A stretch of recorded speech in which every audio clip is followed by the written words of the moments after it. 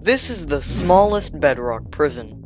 Inside the box, there's a painting, iron trapdoor, crafting table, command block, and a chest that contains 3 sand, 3 nether quartz ore, 3 slabs, and a dried kelp block. Additionally, you have infinite mining fatigue, so you can't break any blocks. My friend attempted to escape, but he was confused on what to do with the blocks and rage quit. Here's how you escape.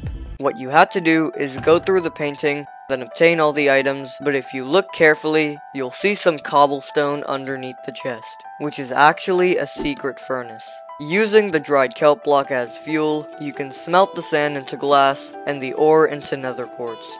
Then, you must use the glass, quartz, and slabs to craft 1 daylight detector. Finally, just place it right here, which will open the iron trapdoor and activate the command block, removing your mining fatigue. Just jump into the water and you've escaped.